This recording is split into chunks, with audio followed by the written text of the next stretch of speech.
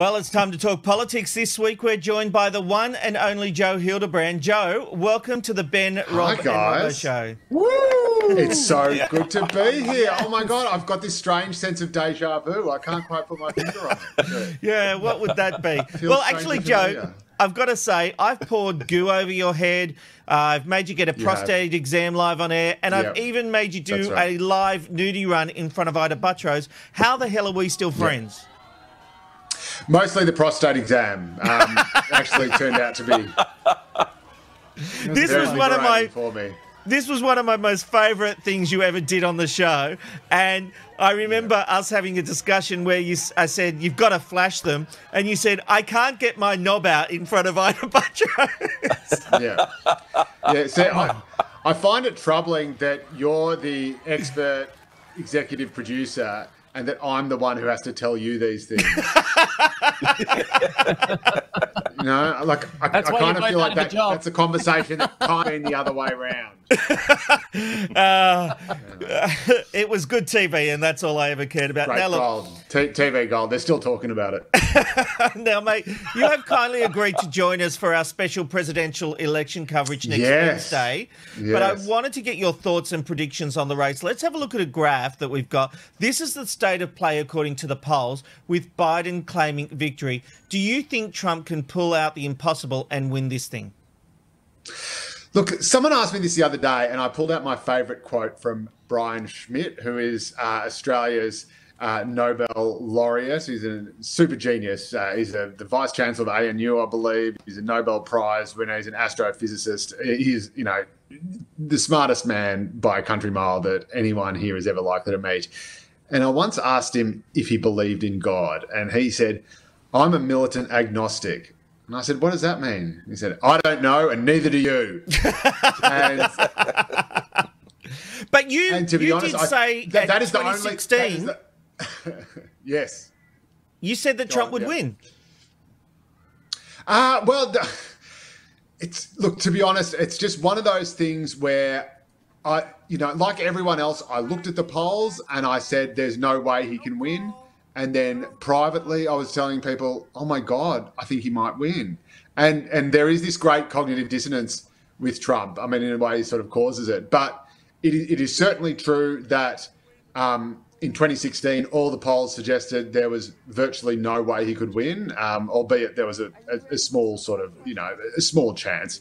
But everyone was, basically everything would have to go his way. It'd have to be sort of miracle after miracle after miracle after miracle. And he pretty much got that. I mean, he got those razor-thin margins in the Rust Belt seats in the Midwest, in places like Pennsylvania and Michigan, Wisconsin. But then the question is whether or not he can do that again. And I suppose, to quote George W. Bush, "Fool me once, shame on you. Fool me twice, don't do it again. Fool me twice, shame on me." And there's just so many variables. And I think it's very, again, to bring it back to Brian Schmidt, I think anyone who says that they know what's going to happen is a liar. Can we talk a little bit about tactics? Because, towards the end of the last election, Donald Trump really hammered down with Hillary on those supposed emails.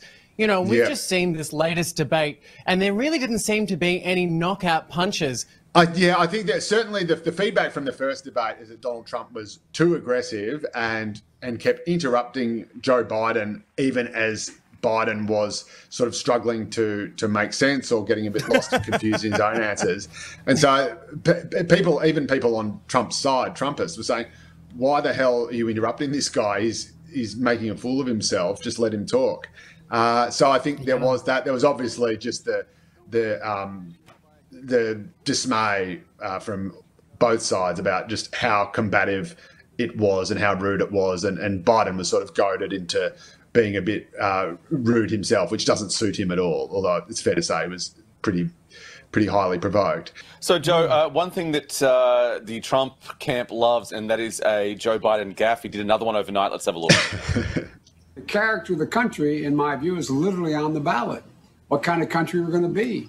4 more years of Georgia, he's going to find ourselves in a position where if Trump gets elected, we're going to be in a different world. Oh, he's so cute. Does this hurt Joe Biden? Well, he is, and you saw his wife there kind of go. You could see just there was a shake of the eyes, very minimal, but yeah, I saw that. Yeah, look, I think it's almost definitely fair to say that there's been some kind of, or it certainly seems there's been some kind of cognitive decline if you compare the Biden of today to the Biden of even just a year ago, where he's a far more formidable orator and far better at punching his points through.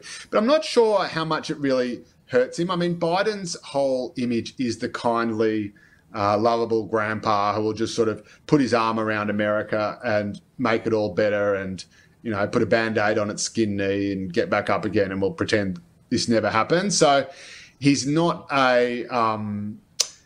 sort of a smug or pugnacious kind of candidate. So sure, but would they have been better of going with Harris, or is Biden their best chance at winning? Just quickly, Joe. 1,000% Biden is their best chance of winning. If they went with Harris, I think they'd almost definitely lose. Perhaps not the popular vote, but I cannot see how she would resonate in those Rust Belt seats in the Midwest. I cannot see that at all. Okay. Well, look, Joe is joining us for special coverage of the US presidential election results next Wednesday from 9:30 a.m. on Ticker TV. Joe, it's so fab to see you again. Thanks for this. So good to see you all again. Love you guys. Take care. Thank you, Joe. It's the Ben, Rob and Robbo, Ben, Rob and Robbo, Ben, Rob and Rob.